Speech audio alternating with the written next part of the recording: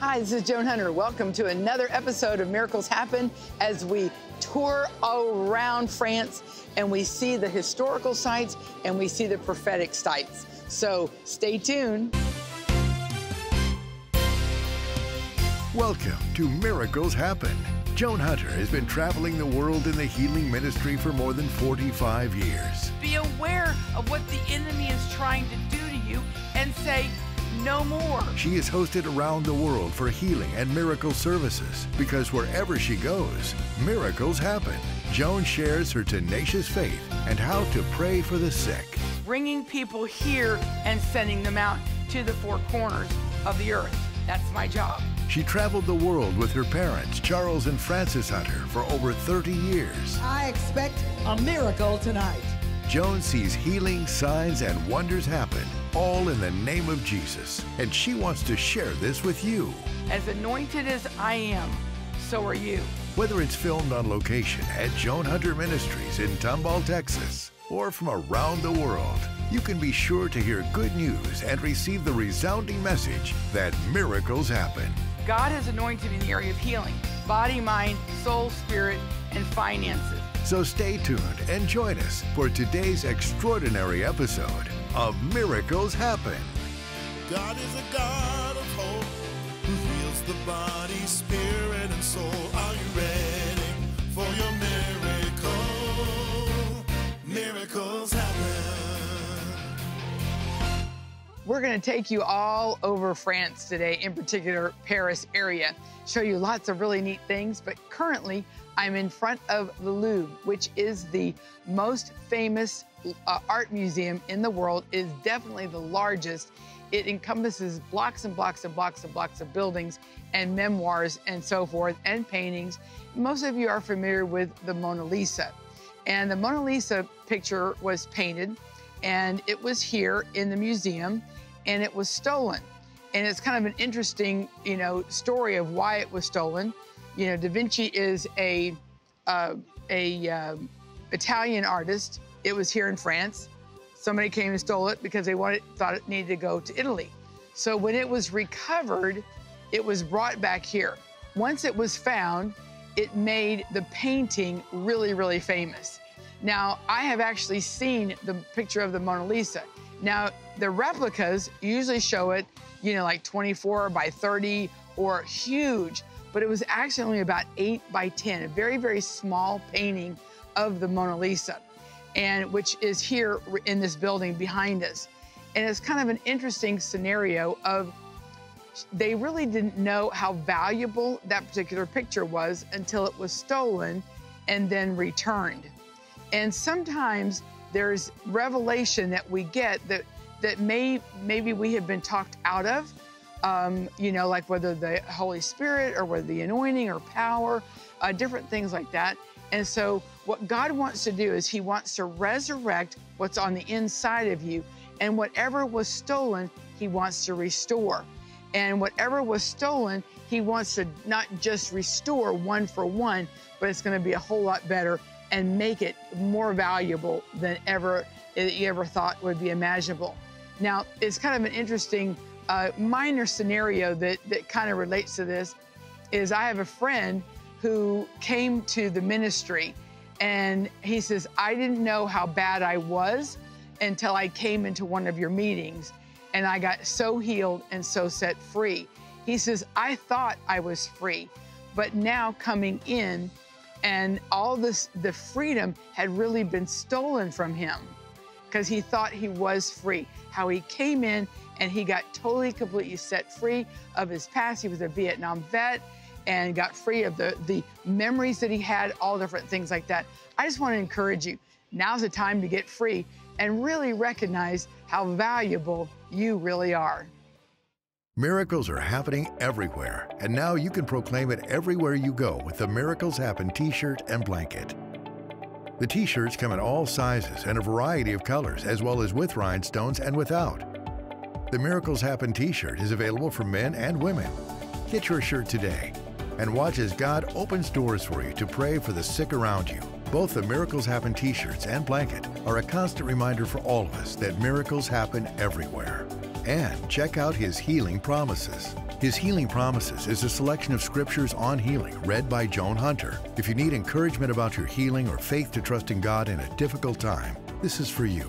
Let your spirit be lifted, your hope restored as you listen to God's healing promises over your life. Go to miracleshappen.tv now to order your Miracles Happen t-shirt, blanket, or your copy of His Healing Promises. Or call 281-789-7500. Here we are in front of the Eiffel Tower. We tried to get a little closer, but it's kind of an interesting thing because you never really know what's going on. Wisdom said to kind of stay away at this point. You think, well, why? Well, there's 2 or 3 guys that have actually climbed up in there. They don't know the purpose of why they're climbing up in there at this point. So we're not allowed to go really anywhere near it. But isn't this an absolutely spectacular view?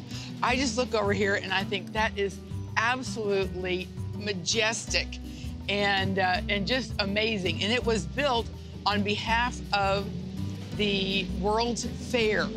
And then Hitler came in, took over France, wanted it torn down, and miraculously it didn't get torn down. And it's really an icon. I mean, on the streets here, you see everybody trying to sell, you know, whether keychains or larger copies of the Eiffel Tower and, you know, replicas of it and stuff. And it's just like when you think of Paris, what do you think of? You think of the Eiffel Tower. So I'm really, really glad it didn't get torn down. Sometimes you need to stand and believe God for things in your life. Sometimes they need to be torn down, but then sometimes there's things when you need to stand your ground and you know that what you're doing is right. And actually, many times it will be gone down in history. I know some people try to discourage me from writing a book, but I stayed, I wrote my book, and I was determined I was gonna write my book, and I have my books out. And it is to really honor God on that. And so I I love sharing all the different places that we're going, and just stay tuned because we're gonna be going another place here in just a second. Are you in need of a miracle? Well, I was many years ago, was in a real desperate situation for a miracle. And God healed me. He healed me supernaturally of breast cancer. He healed me of a broken heart. He healed me of financial ruins. And I am so excited to tell you that what God did for me, God wants to do for you. We are here for you. And I want you to contact us so that we can agree in prayer with you so that your miracle is going to happen. We believe in signs, wonders, and miracles. And you know what? It's great if you can come to service. I can lay hands on you. But if you can't, we are here for you. And we want to pray with you. And it's not like, oh, we want to pray. No, we want to pray with you. We want to intercede with you. We want you to experience a miracle in your own life. Because once again, we believe that miracles happen.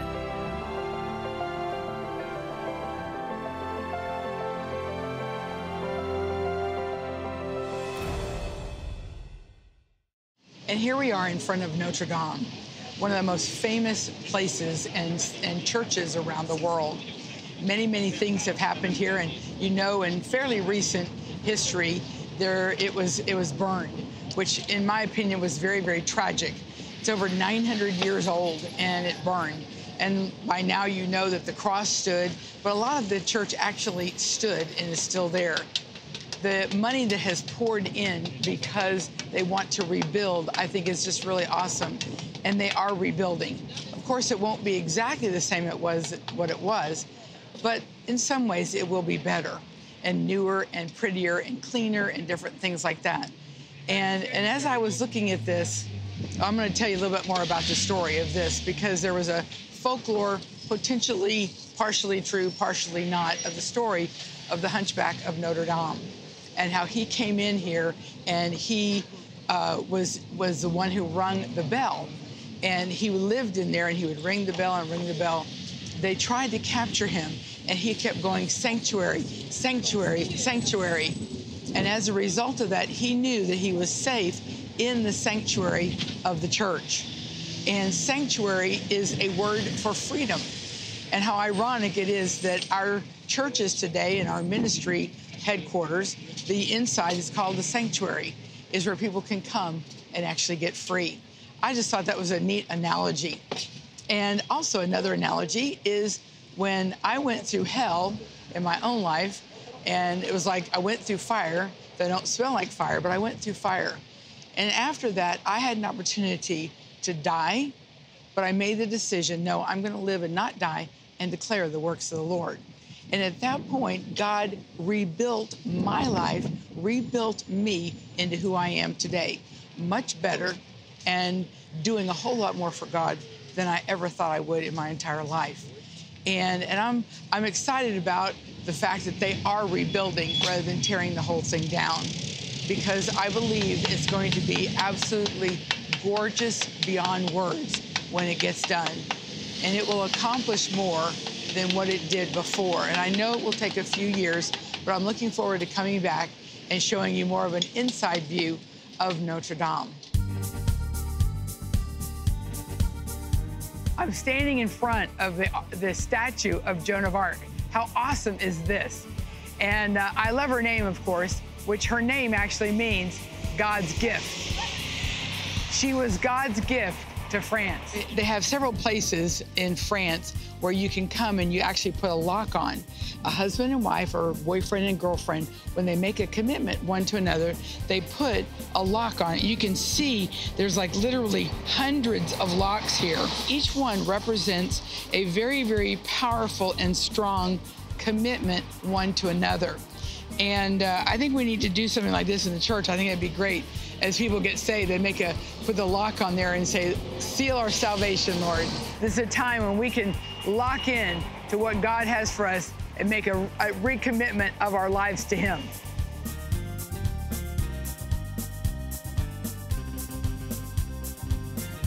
And now we're off to the Arc de Triomphe. And this was built as a memorial to those that have fought in the wars around here. Now, underneath this was where there's a tomb of the unknown soldier, which signifies and represents and in honor of those in particular that died and they didn't know who they were. It's very similar to ours in Washington, D.C. And this is built for a monument. It's 164 feet up. And if you look at the top, there's actual people up there, but we opted not to walk up there. And here we are right in the heart of Paris. And behind me is a beautiful flame that is a replica of the flame on the top of the Statue of Liberty. Now, if you remember history, the Statue of Liberty was a gift from France to America. And so it's a replica of actually on the torch, the flame that was on the torch. And it's the flame of liberty is what they call this. Also, right below me is right at the point where Princess Diana died in the automobile accident. It was a very, very traumatic day for France, traumatic day for England in her death. And I can still remember it. It was very vivid in my mind. And it was a very sad day for many people, especially her children. And here we have an interesting time, and this is where they chose at this Liberty flame. This is where they chose to make it a memorial, even though it was not originally that way. And even today, there's people that have left flowers there. They've left candles there. They've done different things to honor, even though it has been over 20 years since she passed away, that they're still honoring her here in her memory. And I just wanted to take a moment. I remember in her own in particular story, especially like basically a Cinderella story, that from rags to riches, that she was just a very shy little lady and married a prince, and at that point became Princess Diana. And we all have an opportunity in just, making a decision what God has called us to do. And different people are going to come into our life that are going to help make that happen. So keep your eyes open, because you never know who that is. We all have opportunities to overcome. And I was kind of reminiscing, and it's like in the year 2000, I was faced with divorce. 2 days after the divorce, I was diagnosed with breast cancer. All of you are getting ordained, you know that, right? Yes, because you read it in my book, Healing the Heart, okay?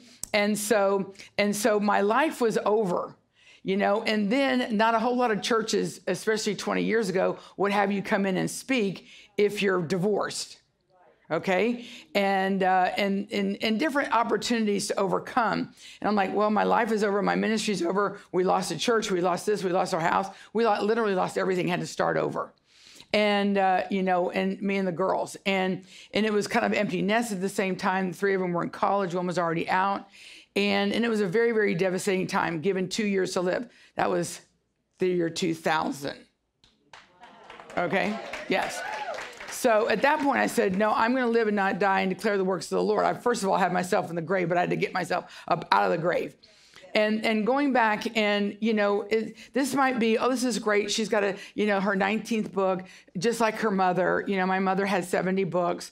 My mother was a genius IQ. She could sit down at the typewriter and she would go, okay, here's the next manuscript right there. And they wouldn't have to edit a word. There would not be one word misspelled. Hallelujah. This doesn't come out that easy for me. I missed the genius train, but that's okay. My brother got on the genius train and I missed that train. But I missed the train, you know, seriously, because in the process of growing up, I was told dumb, stupid, ignorant, retarded, I would never be able to read or write. And I lived that my whole life until I was actually in my, oh gosh, I think late 20, something like that. And I just accepted it because that was a diagnosis from the teacher. And I would never learn to read or write. I might be able to wash dishes. Well, as an income, I've washed a lot of dishes. You got 4 girls. I'm still washing a lot of dishes. Okay? We got, I think, 16 people staying at my house. We got bunks everywhere. I mean, it's just, we're having a blast. And in between all this blast here. And, but the thing is that what we can succumb to what the world has said over us. We can succumb, but it's like, you know, like talk to the commander, let the commander handle this. Okay?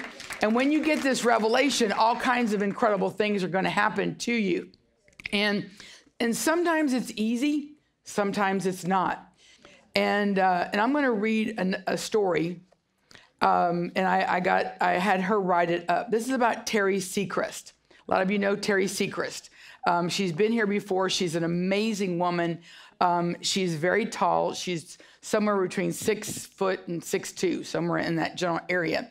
And she wanted to get married. She hadn't been married in like, you know, years and years and years, 20 years. And she really wanted to get married. And a couple people were coming after her for a side benefit of her money. And you got to be very careful on something like that. And God has sent her the most godly, wonderful man, and they got married a few months ago, which that's not what the point of the story is. That's just a side benefit. And hold out for the right one, okay? And this is like so awesome. This is from her. And she, this is really awesome. Now, I'll enter in a little bit later. When I was 5 years old, my mother and father came to us, 5 children, and said they had a surprise for us. They said they had been saving their money and that each one of us could choose an extracurricular activity, piano lessons or dance lessons. Being the youngest, I got to choose last. My immediate response was, I want to take both. I think she's still that way. My parents lovingly explained that we did not have enough money for both. I chose piano. She's a phenomenal pianist. And it turned out to be a wonderful part of my life, along with playing the flute. But in my heart, I always longed to dance. Once I got married, I had children. There was always seemed to be something missing, something we needed, but there was just not enough money to do that. Dancing got pushed to the very back. Until one day, about 2 years ago, now she's in her 50s, I woke up in the morning and thought, this is it. If I don't learn to dance now, I never will. Her first reason for learning to dance the waltz was to worship the Lord and dance. Another unusual thing happened around this time. I noticed that every time I went to a conference or some kind, if there was any kind of music at all, especially praise music, all I wanted to do was jump in and dance with no training at all. She was very self-conscious because she's very tall, very long arms, long leg, everything, just long and skinny, okay? And she was very, very self-conscious, but in her heart, it would not let her go. She wanted to do it. And so she went to a conference. A man came to her and prophesied over her and said, he had a word for her. He said that he had seen me walk past and inquired to the Lord about me. He said that the Lord had responded that this lady lives to praise me. Wow. She said, I'd never heard that. Such an incredible word. So I got to thinking about this idea of dance being a way to praise the Lord. My dream had always been to learn the waltz. I just love watching people waltz. And I even tried to waltz on ice skates when I was little. God bless her. So finally, I got up the courage and signed myself up for ballroom dancing. And before you know it, one day my phone rang. And she is the most elegant, one of the most elegant worshipers in dance I've ever seen. I mean, it's so from her heart, and it just flows, okay? Then the phone rang on the other end, and she says this was from an organization that was hosting a big gala to help underprivileged children get music lessons. And long story short, it's called Dancing with the Stars. It's a competition in September, and they asked if she would consider being a celebrity dancer. She went with me to the Philippines and danced and gave them hope that God will fulfill your dreams. And that was awesome. And it's in the competition, she says, I almost fell off my chair. After months and months of practice, aching feet, avoiding hurricanes, the competition finally took place Saturday night, just the other day. September 14th, I was the oldest dancer there. But to my absolute joy and surprise, with her pro dancer coach, Alan, and I won first place. Amen.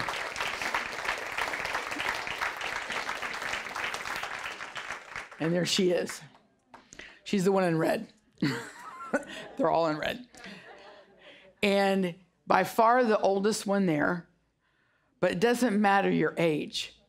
Some of you might be in here in the 70s, 80s years old, but you didn't give up on your dream. And you're here because you have resurrected that dream. And they had 3 judges, and all 3 of them gave them a 10.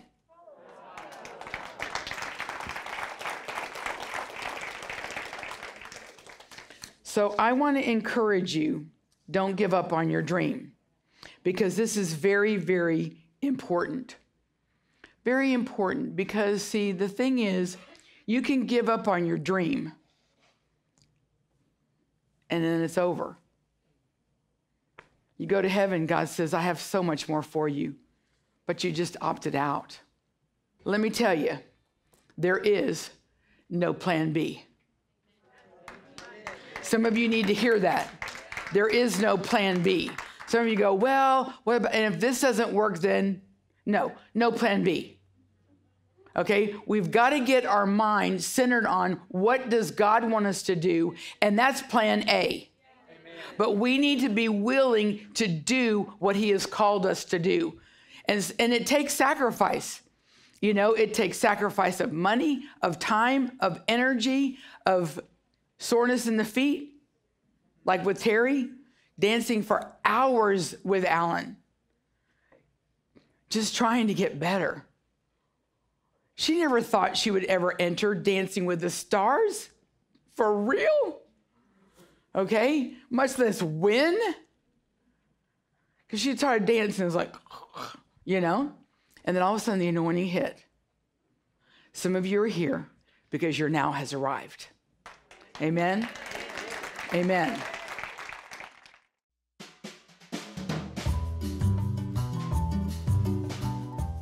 I'm sharing a little bit more of my day with you. Now we're ending the day, topping it off with a crepe.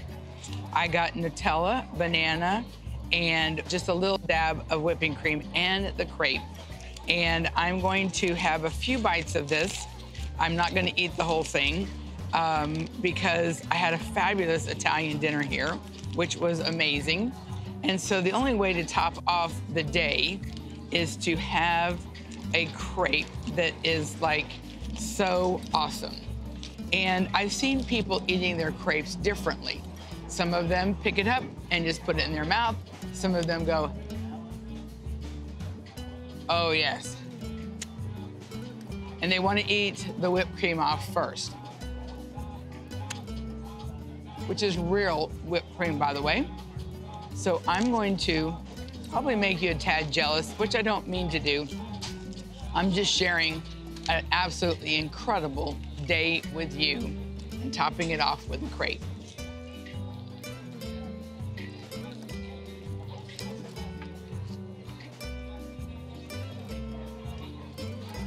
It's much better than it looks. So sorry to tell you that, but I can't lie.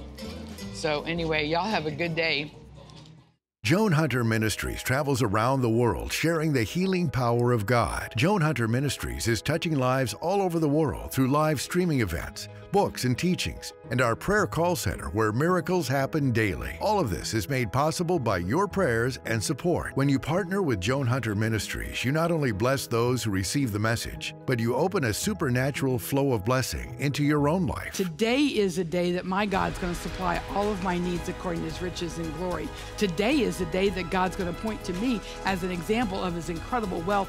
To become a monthly partner with Joan Hunter Ministries, call 1-281-789-7500 or go to joanhunter.org. Today is a day of alignment. Today is a day for financial breakthrough. Today is a day for your healing. Today is a day I don't have to wait any longer for the promises. Go to joanhunter.org to give a one-time gift or text any amount you'd like to give to 281-771-1507. Become a partner with Joan Hunter Ministries today. I want to thank you for watching Miracles Happen. As a thank you today, I want to offer to you an amazing CD, and it's called Beyond Comprehension. Beyond Comprehension. It talks about God's love and how much he loves us, but there's a lot more in there besides that. You can go to miracleshappen.tv, and it's a free download. It's a free MP3 download. And you just fill out the form, and the code will be on the bottom of the screen. And I want to encourage you to do that because there's a lot of revelation on there that even pertains to what we've been talking about today. And I want to once again thank you so much for watching, and we'll see you as we go around the world with Miracles Happen. Miracles happen. Thanks for watching Miracles Happen. Contact us at miracleshappen.tv or give us a call at 1-281-789-7500 or look for Joan on Facebook at facebook.com/Joan Hunter. And make sure to join us next week for Miracles Happen. God is a God of hope who heals the body, spirit, and soul. Are you ready for your